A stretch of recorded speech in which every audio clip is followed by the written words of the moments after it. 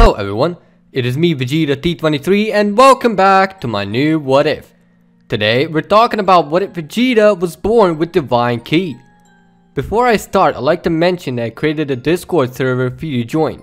The link is in the description of this video, so if you'd like to join in and talk to me and the rest of my fans, it's there.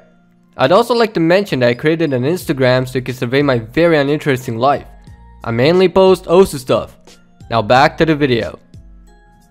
In the last part, we discussed on how Vegeta, Nappa, Goku, Krillin, and Bulma all went to Namek once Bulma built the machine.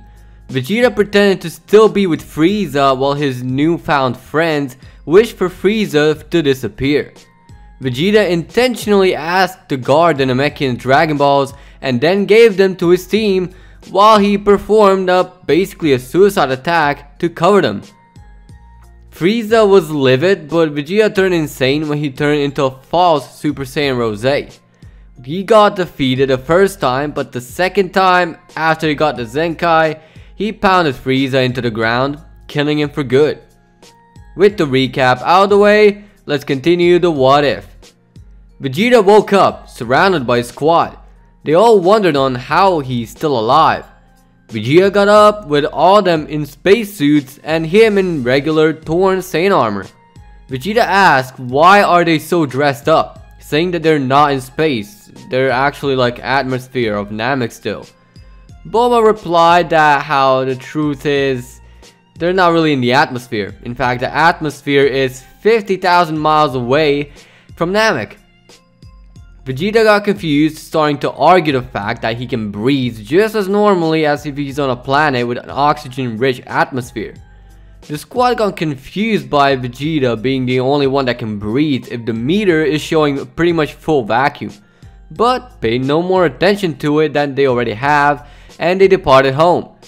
On their way home, the Saiyans trained more and managed to ruin the gravity machine even more, meaning Bulma had to endure up to 5 to 7 times normal gravity. Also, this is the first time Vegeta and Bulma had any sexual interactions, meaning Vegeta's been getting that booty on the side of training. When they got home, Vegeta and Bulma had a wedding ceremony, with Vegeta having Nappa as his man and Bulma having Chi-Chi as her girl for the wedding, which made Goku family to Vegeta in a way. Setting that aside, they had plenty of peace time on Earth, as opposed to Capsule Corp, where Vegeta is training vigorously and has been doing that for the past year and a half, as well as taking care of his very young son Trunks, who is about to turn 1 year old. The peace hasn't really lasted very long, as Goku noticed a very familiar key as well as a ship coming Earth's way. He immediately rushed to Capsule Corp, warning Vegeta of it. Vegeta was so focused on training that he didn't even realize it, but now he goes along with Goku. Nappa too soon follows. As the three arrive, they already see a skirmish happening between a young kid and King Cold, who is brutally beaten up by the kid. Bulma too soon follows with baby Trunks and sees it all unfold. The kid sees little Trunks, then lets out a breath and then introduces himself as Trunks. He explains all his time travel bullshit and lets the squad take it as a grain of salt, which they basically do, considering the fact that they've never witnessed it. So Trunks attempts to prove it with the medicine, his time machine, and all the other bullshit, also saying that he'd be very secretive if his younger self wasn't born yet, explaining the reason behind him sighing when he was himself. They managed to believe it, and then Trunks went on to the story about the whole android thing, Jiro, and all the other bullshit. Goku takes the medicine, Vegeta and Bulma get a hug, and Nappa gets a nice handshake. Nappa is confused but performs it anyway. Trunks then tells them all his goodbyes as his part is done, telling them he may come back to check in on the situation.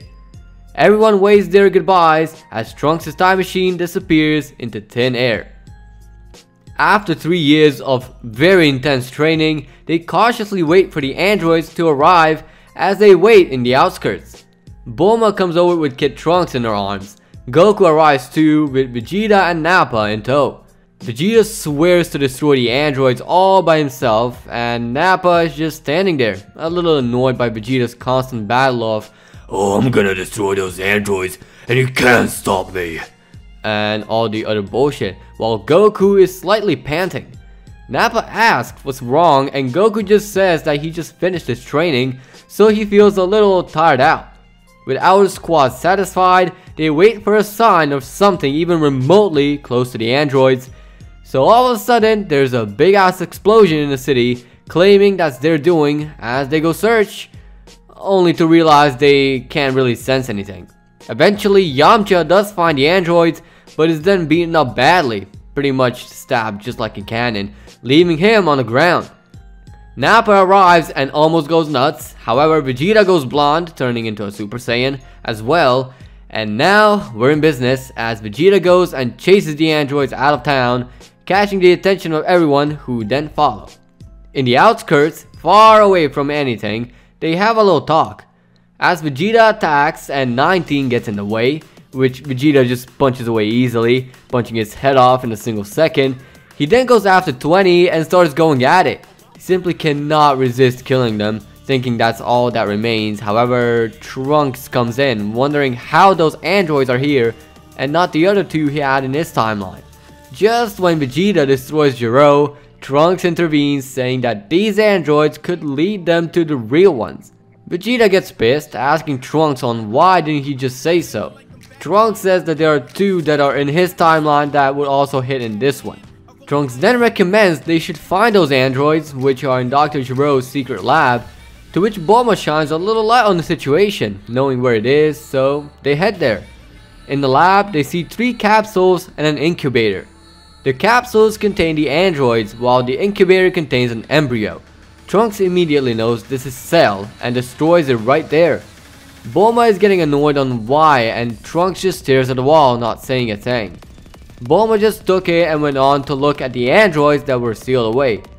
Seeing them and seeing the complex codes used for them really piqued Bulma's interest, as she has a strong desire to turn them back to normal, where they're away from any bad influence and are free to do as they please, as she recognizes the 2 Trunks told him about being much like enhanced humans, and the other one to be a fully rebuilt version of Gero's son who died.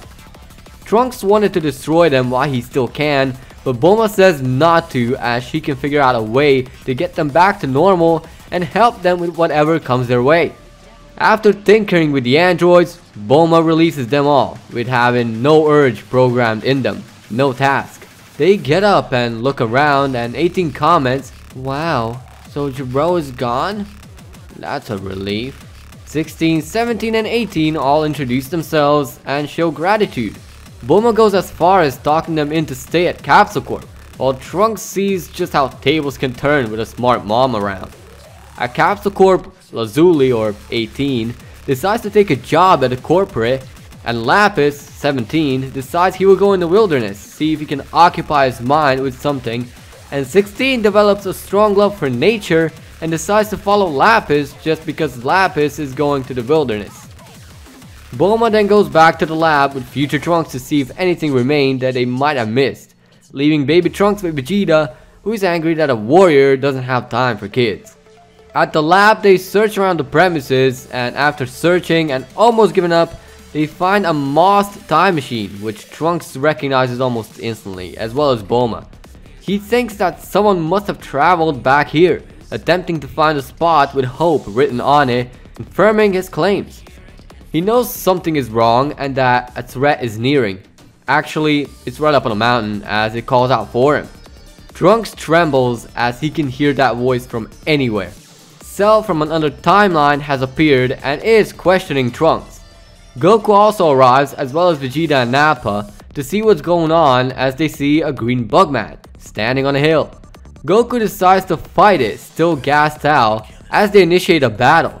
At first, it seems that they're on par with one another, but that's far from being on par because Goku is getting unexpectedly weaker and weaker, while Cell goes and mops the floor with Goku. Goku, however, doesn't give up and stands up, grabbing his chest. Trunks witnesses the heart disease firsthand and rushes over to pick him up and take him back to Capsule Corp. With that, Vegeta and Nappa stand up, and both Vegeta and Nappa power up into their own Super Saiyan forms, and Vegeta goes first, wanting to end them in one punch. However, the Bugman is quite skilled on his own level as he dodges every punch before bursting out a yellow aura, knocking the two away. So then proceeds to pummel both Saiyans to the ground, leaving them completely dumbfounded. And with that, we're leaving things be for now. Thank you for watching. If you think I'm not made to be on YouTube, then click dislike. But if you liked the video, hit that like button.